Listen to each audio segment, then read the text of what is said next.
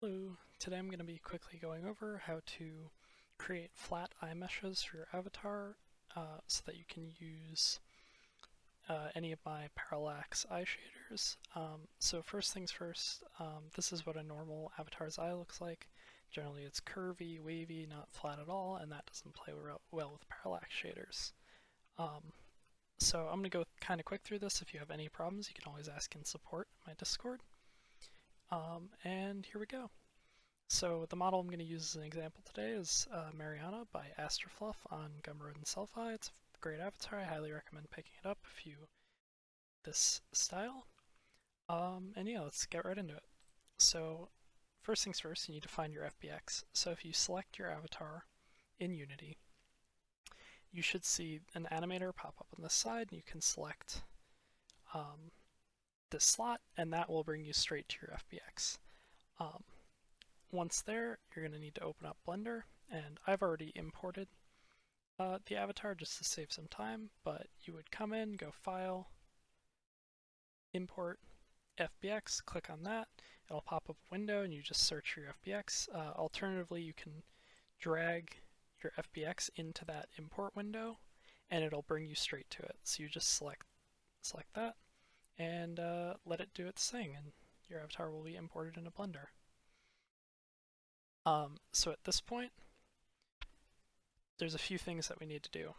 First, we want to check to see if our current eyes have any weight painting on them.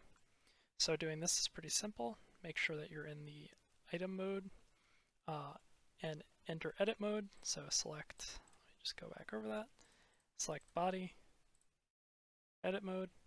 Your avatar might have other options, so if any of them are like eyes or face, generally eyes are under face, you want to enter edit mode on anything that looks like it might contain the eyes until you see the eyes turn into this, where you got vertices.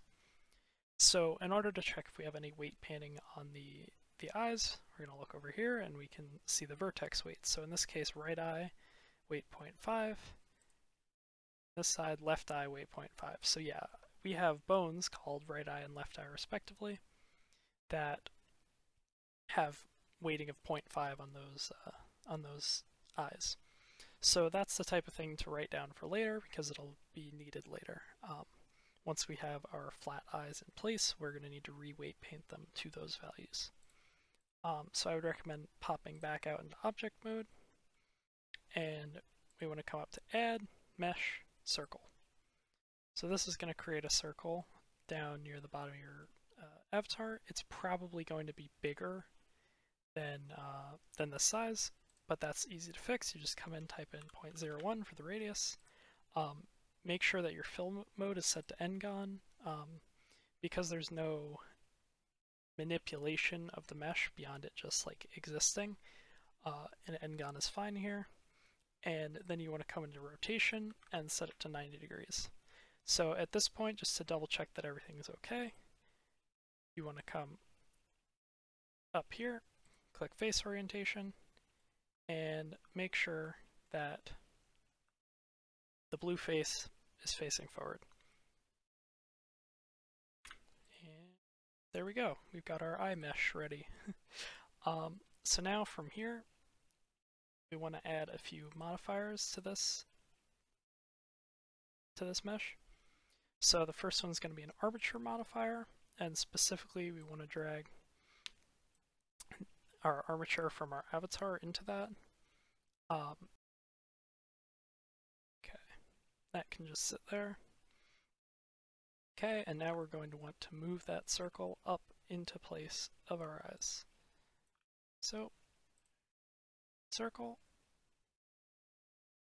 right up to our forehead. You can use the isomorphic view to check, and right over where our eyes are. So now you can see that that's like right about where our eyes are. That's probably centered. Pull it forward. Generally I pull it beyond the head just because I know that it's going to take a second to position exactly right. As you can see here, my eyes have a slight curve to them. They go slightly inward. So that could be achieved by just rotating. back a little bit, and finish rotating.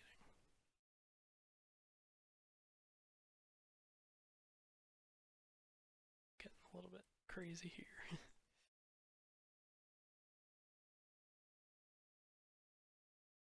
Okay, that looks about good to me. Doesn't have to be perfect. Really, it's about what you think looks good and making sure that you aren't over the edges of your eyes.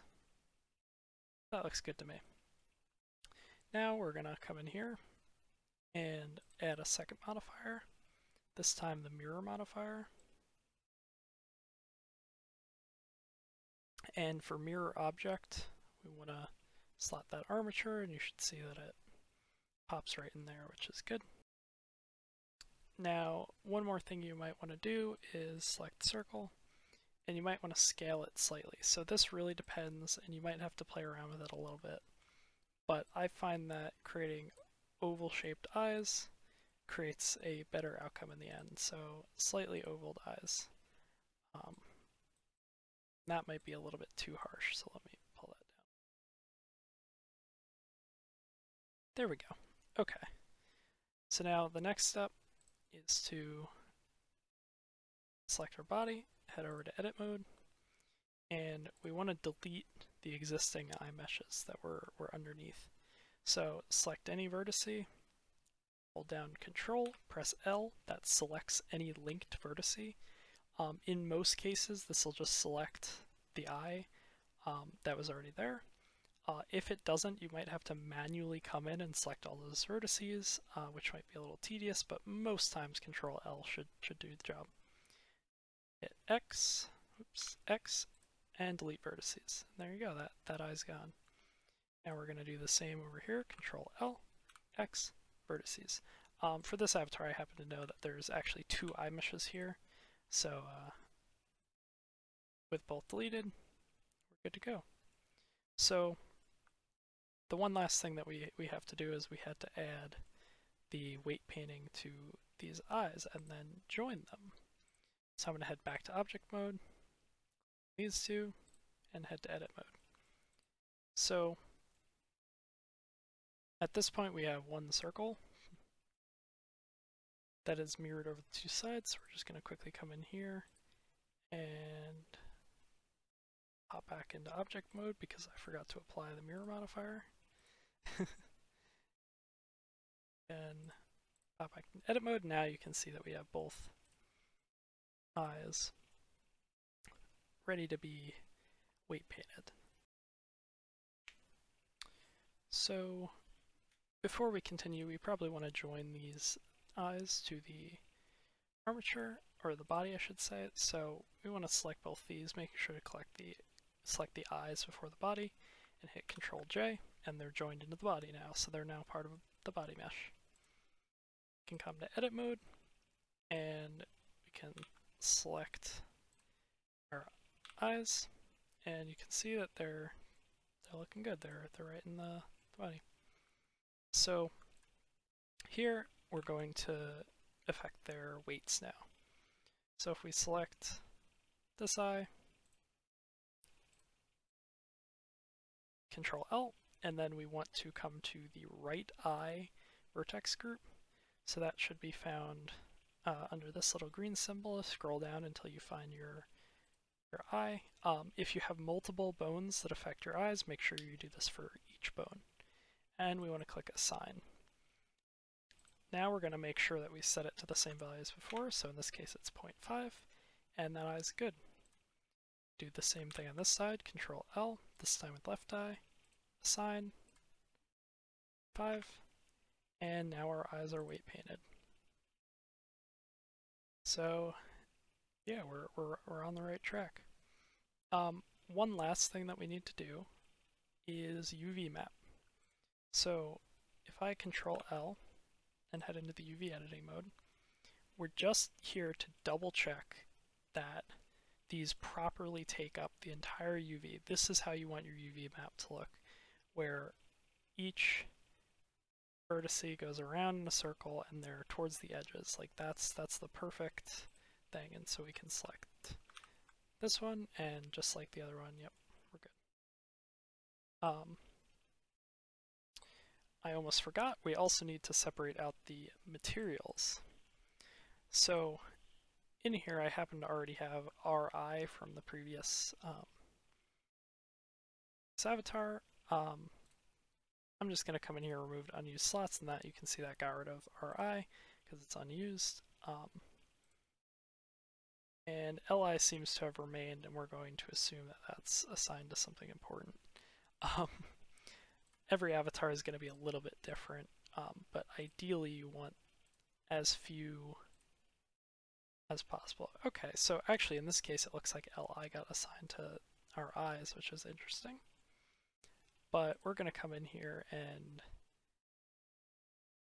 deselect, and I guess it'll be fine if we use LI, which I'm going to rename left eye, to assign the left eye. So select this, Control L, click here, and we're doing the same thing as before with the where we're clicking assign, and now LI should select the left eye. Off, select. There we go. I also accidentally mapped a vertex over here, so I'm going to Control Z back until that's no longer the case. Just double checking, this selects both of them, yep. That vertex, Control L, assign, grab in space, select, that's selected. The other one is also selected now, but if we come in and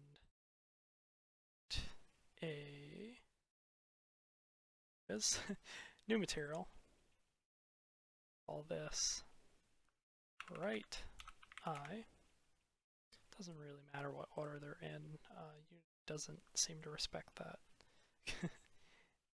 And we select this vertex, Control L, assign. Now when we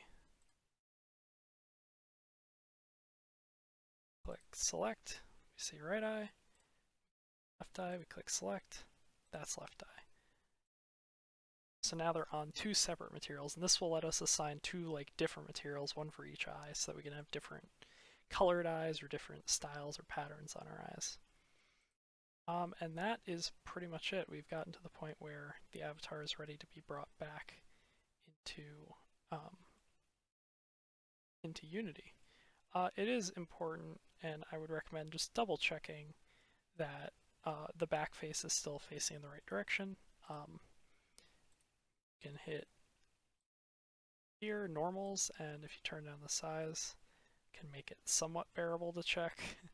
And it looks like we're good. You can see this one ray that comes out the center of the eye, indicating that the normals are facing forward. Okay. So once you're done with that, come into File, click Export, and FBX. I'm going to export this off camera, and then we'll be back in Unity.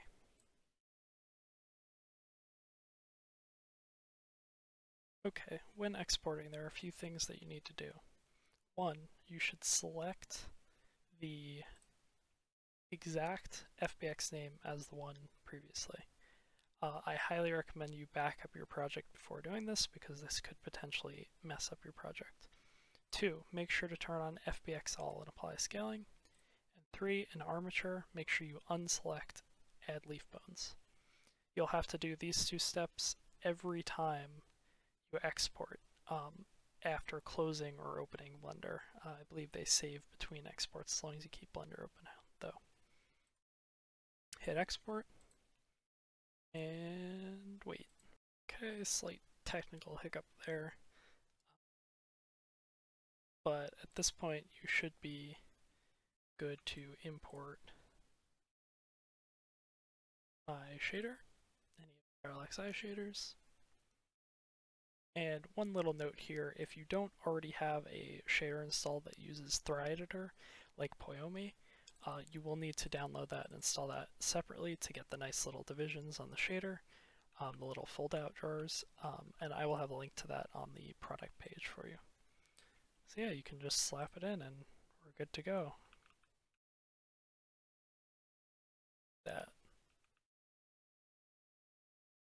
that's about it. Get to editing the shader.